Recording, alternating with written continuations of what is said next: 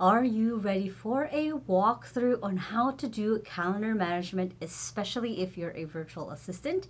If this is your first time on my channel, my name is Lai. I have been working from home since I was 15 years old, and I now run a virtual assistant agency here in the Philippines called 2XU, and I post videos every Sunday and Thursday on how to work from home and how to have a business from home. So make sure to hit the subscribe button right there so you don't miss any of my videos. Now, as someone who has been working remotely for most of my life basically, and as someone who has also worked with a lot of amazing entrepreneurs, I understand how crazy a calendar scheduling could get basically when you are traveling because you can't work anywhere, or when you're doing events and you still have client calls. I have been there of like trying to figure out what is the best way to make sure that my calendar doesn't conflict with anything else important.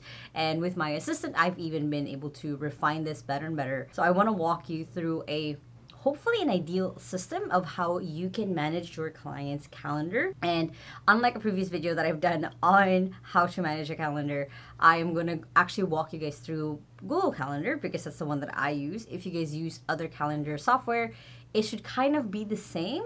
It should have just minor differences on it, but I do use, again, just Google Calendars. I'll walk you guys how that would look like. Now, the first thing you want to do if you are going to be managing your client's calendar is to make sure that you first review and assess. That's kind of the first thing you have to keep in mind, is try to see if there are patterns in their day-to-day. Try to see what are the usual types of meetings that they're in, what breaks they usually take, and what are the recurring things that happen from daily, weekly, monthly on their calendar. This is just so you can list them down ideally, so then you can keep it in mind as you're scheduling things for them, and as well as actually then setting it up on their calendar. So here on the calendar that I have here, so this is one of my dummy accounts, and I just wanted to use this because if you guys looked at my schedule, my actual calendar, of course, you don't want you guys have access to that, so I'm just using my dummy account for this. So this is basically what a blank week now. So if you guys don't know, there's different shortcuts on Google Calendars. There's M if you want to see like the whole month. There is W if you want to see the week. D if you just want to see the day. And let's say that you went, the next day, or you're lost on like, oh, what is today? Just click T, and that'll bring you back to what this day is. So right now, as you guys can see, I'm filming this on October 11th. That's basically just quick shortcuts for you guys to remember. Now, I like week view the most because I can see the overview. But again, review and assess what is currently working for your client, so then you can start from there rather than starting from scratch. Now, the first thing you want to do is on a call with your client, or you can ask them questions, plot out life, or plot out their life basically. So what I mean by this is, for example, on my actual calendar, I have there scheduled my lunch, and my lunch honestly is a brunch because I get hungry around 10 o'clock. So I'll put here brunch, and I actually block that out on my whole schedule. So I also try to add just a cute little emoji, and this is usually for recurring ones that I have. So I'll put like, that cute little hungry emoji on there for brunch. And then I'm making sure, if you guys don't know how to do this yet, so I'll go on to just event, more options, and then I'll make sure that this repeats every single day, because this is like, brunch.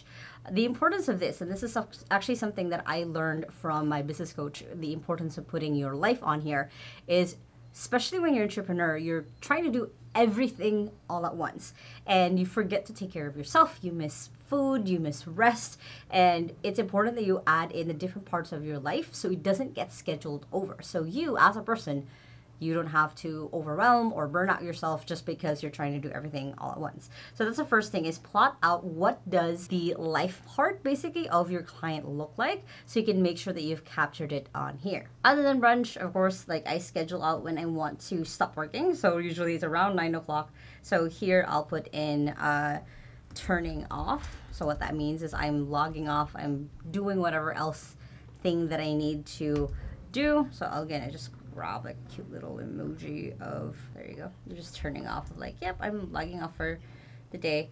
And then one more thing that you can add to this, and by the way, you can just also click the daily there for the repeat, is your sleep time. So depending on the sleep time for your client, like for example for me, I typically like to go to sleep at 10 o'clock. because sometimes I go to sleep at 12. But I usually try to already start getting into bed at around 10 o'clock, and I usually try to sleep all the way to 6 a.m., sometimes 5:30 a.m. So I will actually plot that out for the next day, and I will put this on repeat on daily because this is my sleep time. So again, depending on your client, this is why it's important to have a call with them or just ask them for their preferences, again, to make sure that this is actually blocked out on their calendar. That's the main key importance here. So now we've blocked off their sleep time, we've blocked off their lunch. You know, if they're taking dinner, you can put in dinner in here. And basically also then plotting out any breaks or focus work time. And that comes out to plotting out the business side. So what I mean by plotting out the business side, so earlier I said check basically and make sure that they do have their recurring meetings, daily, weekly, monthly. So for example, again, if I was plotting this out as my own calendar, I know that 9 o'clock every single day, I have a daily sync with my assistant, Honey. You guys probably seen her in other videos. So this one does repeat, but only on every weekday. So basically from 9 a.m., 10 a.m., I schedule that out onto my calendar. And the next is any other recurring meetings that your client might have. Like for example, again, for me, I have the company scrum basically every 1 p.m. on Mondays. So here I will have this repeat weekly on Monday, and so on and so forth. So it's just you plotting out what these schedules are. There could be monthly ones where it's a basically, for example, for us we have client check-in. So I'll put a random one on here for Friday of client monthly check-in. Hit it there. And then make sure that it does repeat either annually or monthly on the second Friday, depending again on that schedule. So you want to start plotting out basically, this is again why I like the week view. What are the recurring things based off of your client's schedule and making sure that they are already in there. The other thing again is to make sure you plot out again also break times or focus time. So for example, for me, I know I can get a lot of focus time from 7 a.m. to 9 a.m. So I'll actually block this out as focus time. And again, it's a way for me to make sure that no one else books this schedule for me. And in the afternoon, I know from 5 o'clock to 7 o'clock, I do another round of focus time basically. And that's basically like I've plotted out like what are the times that I don't want any meetings in there. And then in between, there's still a lot of schedule basically for other meetings, other client meetings, so on and so forth. Next is you want to start creating templates for these recurring meetings, or at least the meetings that do pop up once in a while. So if you guys have hopefully watched a lot of my videos on ChatGPT, you can use ChatGPT to create those templates for calendar invites. So for example, create a calendar event description for a daily sync with my assistant. So you can modify this in any way, but it's just the calendar description for it basically. So we have the purpose, agenda, so on and so forth. So I can easily just copy and paste this and make sure that it is then onto this part of the calendar. So we go ahead and edit this. So now every single time that we set up a call, basically we can use this template over and over again, especially if it's going to be like onboarding with a client, for example. We have a template inside of 2XU where basically we can go ahead and repeat that every single time that we are onboarding with a client, we're doing a final interview with an applicant, so on and so forth. We basically have the template that we can use over and over again to provide that clarity for the people attending, because that's basically what the calendar description is, especially if your client is very, very busy where they're running around and doing a lot of different things. Having your calendar description be very clear on what to expect on that meeting helps them, because they could be coming off of another meeting and thinking this meeting is kind of the same thing basically. So keep that in mind of making sure that you have that clarity when you are setting up the calendar invites with templates, with ways you can again use ChatGPT to create those description, but to be able to provide that clarity for both your client and the person they're meeting on anything that's important before they jump on that call. Now, of course, if your client is going to be attending it through Zoom, for example, you can add it as the location here. You can make sure that maybe you have like a recurring Zoom meeting on here. You can add, of course, Google Meet video conferencing if that's a preference, or any other ways that the client basically and the person they're meeting is going to sync up. If it's an in-person, you can add the location here as well. Now, other parts of creating this template. So I always say, double, triple check your work. So check, again, the dates, check the times that they're going to meet, check if it is a recurring meeting, making sure that you add it on here, and then making sure that you have this automatically turns on, which can be a little bit of annoying. Right there, I just added a guest, but I took it away because I don't want you guys to see their email. But automatically it said join with Google Meet. You can just X that basically if they're not going to be joining through Google Meet. Again, I usually add Zoom details on here, or you can also add it here on like the platform that you guys are going to be using. And again, double, triple check the information, the details, the invitees, who's going to be seeing this, so on and so forth.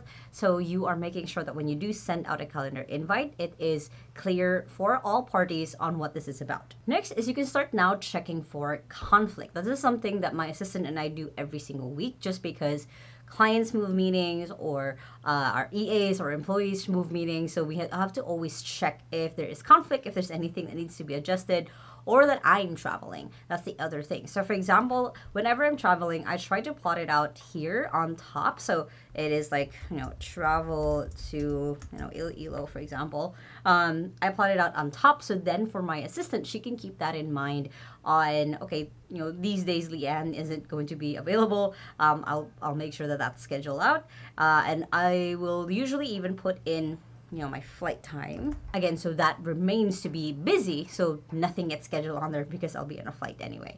So that's kind of the importance of having that on there, of putting details basically of your client's day. So again, you don't accidentally book anything on there that shouldn't be there. So anytime that you do, let's say on the client monthly check-in, just because it is once a month, there is another meeting on here, then of course, best practice for this is if it's a recurring meeting, most of the time it's already set. So you want to try to have this, reschedule this with that person, talk to them like, hey, unfortunately there was a conflict on the schedule. Can we move this? Can we make this be, an hour later or half an hour later, basically based on what I just moved. So it just makes it easier for your client to be able to have a schedule that they can actually manage and not be too confusing. Now, another tool that you might be setting up with your client is a scheduler. So setting up a scheduler, so Google actually just came out with this where you can actually create a actual bookable link. So here, for example, let's say this is sync times with employee. So this is, if an employee wants to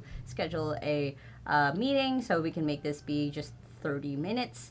And then the schedule, you can set that up really quickly. It could be 60-day advance. You can adjust the availability of that.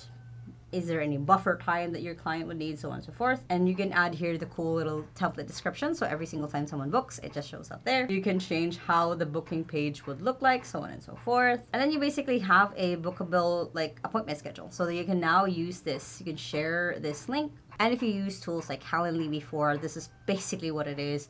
And let's say that you have someone who, can I schedule a time with the, I'm putting this on incognito mode. Can you schedule a time with the client? I really have something that I really want to talk to them about. You can send them this booking link. They can easily now go ahead and schedule right off the bat with that, because they can see the available times based on their calendar. So it's a really cool and straightforward way. Again, I use Calendly still to this day, even though Google has come out with this for other reasons why I use Calendly. But that is one of the ways that you can do it. You set up the same thing if you are using tools like Calendly, Acuity, Motion. There's so many others that have popped out now, especially AI-powered ones. So you can check that out, but that's as quick and easy and simple as it is basically to set up a scheduler. And again, this is why it's important to plot out your client's life on their calendar so it doesn't get accidentally booked on with the scheduler tool. Now, a couple of best practices when it comes to managing your client's calendar or your own calendar. One, keep in mind time zone differences. Now, there is a way that you can add different time zones on Google Calendar or other calendars as well. I recommend using a tool called Savvy Time, S-A-V-V-Y Time. It's a Google extension where you can easily scroll through different time zones when you're scheduling, especially if, let's say, your client is in the US and you're trying to schedule for someone who's in Dubai or in Australia. You can easily check what times would be best for all parties, basically, to make sure that they're actually awake during those meetings. Another best practice is to just review the calendar often. Now, my calendar has changed a lot, especially the personal time on there, just because, you know, my life changes. I travel, I go to different places. I sometimes might not have my workout time on there, my calendar, just because I'm doing something else. So having to review with your client their schedule often just helps keep it just accurate and in place, where they're supposed to be spending their time with their kid for their birthday, but you accidentally scheduled a meeting on there. You want to avoid those times. So it's really important that you review, and you also set priorities often for them of like, hey, looking at the upcoming month, is there anything else that I need to know of your travel, of things that are coming? You can do this weekly as well, of like what is coming up for this week. But honestly, it is usually better to do it on a monthly basis, so then you're always looking at 30, 60 days ahead to make sure that their calendar is basically guarded. And lastly, make sure they try to block out important tasks that your client needs to do. Now, I am a huge fan of time blocking. I try to, you know, on those block times on my calendar of me focus time, basically, I put in what specific project or task I want to work on during that time. So then again, nothing gets scheduled in during those important focus time for me. So make sure that you do that with your client as well, as if there is something that you know is a priority for them to get done, blocking it out on their calendar really helps. So then they're not being pulled into multiple different directions. They're just focused on the thing that they need to get done. And honestly, the same thing goes for you. Now, managing a calendar, you're basically kind of just the guard for their calendar to make sure that the things that are important to your client actually stays on the calendar, and things that needs to be rescheduled or moved or talked over with someone else, you are in charge of. So as you are taking more and more of your client's calendar, basically essentially also controlling their life on that end, make sure that you do take responsibility and take caution on doing the things of taking care of their calendar. Now, if you guys like this video, of course, make sure to hit the thumbs up button right there and comment below. Do you have any questions on calendar management? I'll probably do a future video of that as well, or reply to your comments below. And if you still haven't yet, make sure to hit the subscribe button right there so you don't miss any of my videos on how to work from home and how to run a business from home. And you guys can check out those two playlists right here and the latest video right here. I hope you guys have an amazing day, and with that small steps matters, and I'll see you in the next video. Bye!